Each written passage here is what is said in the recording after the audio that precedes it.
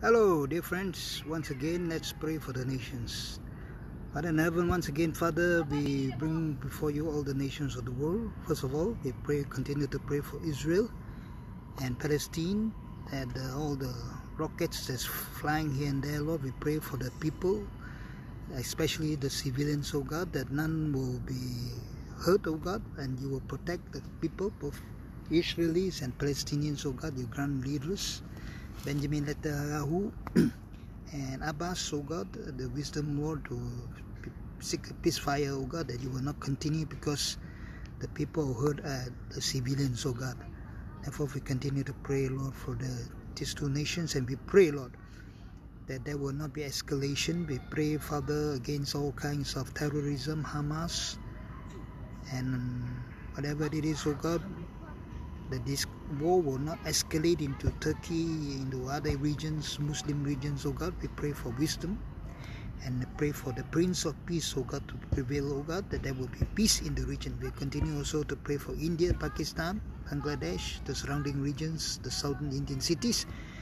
Pray, Father, that against the COVID, Lord, that you protect the people, Lord, from all kinds of beliefs, oh God, like using cow dung, urine and all that, Father, that they will seek to be properly vaccinated, to keep good SOPs, oh God, that they will keep away from one another, Lord, that will protect, grant them wisdom, Lord, and not superstition, oh God.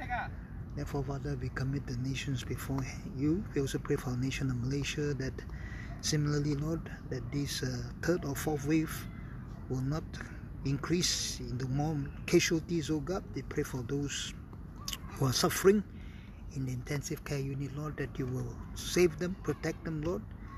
We speak healing in the name of Jesus. We pray for your people too who are sick, that also in these hospitals, Lord, that you will heal them, and only heal them, you use them, Lord, to minister the healing touch through your Holy Spirit.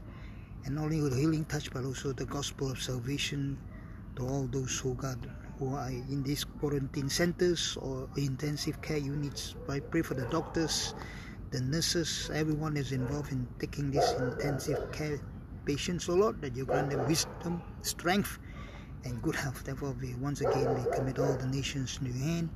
In Jesus' name, amen.